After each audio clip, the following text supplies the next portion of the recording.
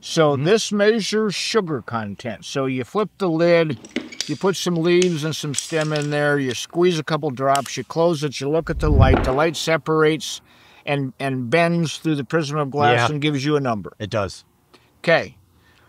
When we're looking at this, what 3 elements are we primarily focused on, i.e. sugar? Sugar is the big one, yeah. Which is comprised of? Carbon, hydrogen, and oxygen. Okay. Okay.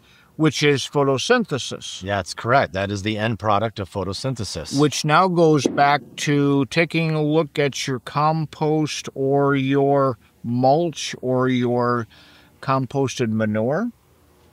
You should have as high of carbon to nitrogen ratio as you possibly can. If they don't give you a carbon to nitrogen ratio, please ask. If they're not proud of that number, they may not want to show it to you.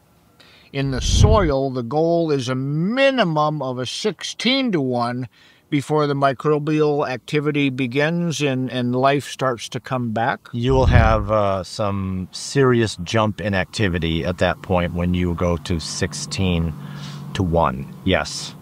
It's still not great, though, 16:1. It's just the beginning. It is the beginning, but it's a very good beginning. As a matter of fact, it's so good because it's so considerably better than some of the CN ratios that we have out there right now that it seems like you may have struck payday, when in fact you've just opened them up and they're now just beginning to party.